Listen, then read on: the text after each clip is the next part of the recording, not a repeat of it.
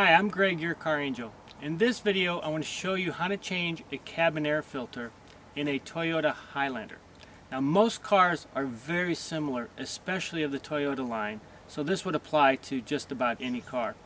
Now, a cabin air filter is responsible for keeping the interior air of your car clean. It's the air you breathe, so you want it to be clean. The air filters are cheap and they're pretty easy to replace, as I'll show you. So, the first thing you want to do is open up your glove compartment and take anything out, because if you don't take it out, it's all going to come tumbling out at a later point. Now, there's going to be two tabs, one on the right and one on the left, that you're going to have to kind of pull, and it's not going to seem like it's an easy process, but don't worry. There's the tab on this side, and you have another tab very similar to that side. And I'll go through that process once again.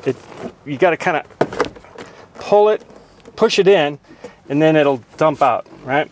So now, what that does is it exposes down here a panel, and you can see that this panel lid is off, and behind there is the actual cartridge for the air filter. Now, this is just incredibly filthy. In fact, it looks like a mouse might have even eaten a little bit of the fabric there. So this is really the air that you're breathing is passing through this air filter, and this is why you want to keep it clean.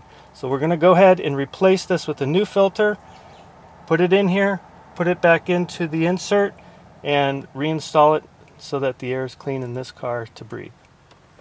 So you're going to pop this out, all right, and you're going to get your new cabin air filter.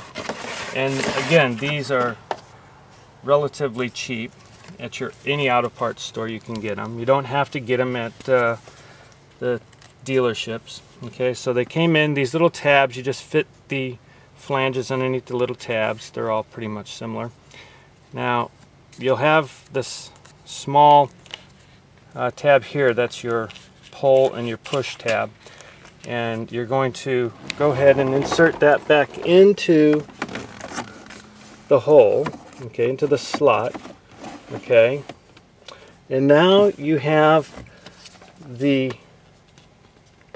panel that sits on the front of that, and on that panel you have these two tabs here, okay, this tab and this tab. They go in the up position, and then you're going to go ahead and you're going to put that back in there until you feel that it's snug. Now, it's not a difficult job to get that in there. You just have to make sure that those two tabs are securely seated on the interior of that cartridge, and that's nice and secure. Now, when it comes time to putting that glove box back in, you simply push on the sides.